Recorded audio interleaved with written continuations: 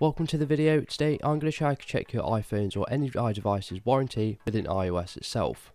Okay, so today Apple released a brand new update where you can check your device's warranty within the software itself, and it's very easy. All you need to do is go ahead and click on settings, and then you want to scroll down and then go ahead and click on general, and then you want to go ahead and click on about at the top, and here halfway down the page, as you can see, it says limited warranty. Yours may say something different, but if you go ahead and click on that, it's basically going to give you an estimated expiry date within your device's warranty. So as you see, mine expires on 9th of October 2019, and if you really want to see all the nitty-gritty details of your warranty, all you need to do is go ahead and click back, scroll all the way down and click on legal, then go ahead and click on warranty, and it's going to give you a link to Apple's website where you can see all of the small print within your warranty.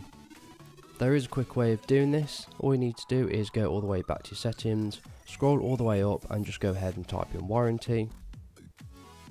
And here it's going to take you straight to the about page where you can scroll up and then go ahead and click on warranty yet again. So if this video is helpful, please leave a like and pass it on to someone who may find it helpful as well. If you have any questions or comments, just leave them below and I'll reply to you as soon as possible. So thank you so much for watching and have a good day.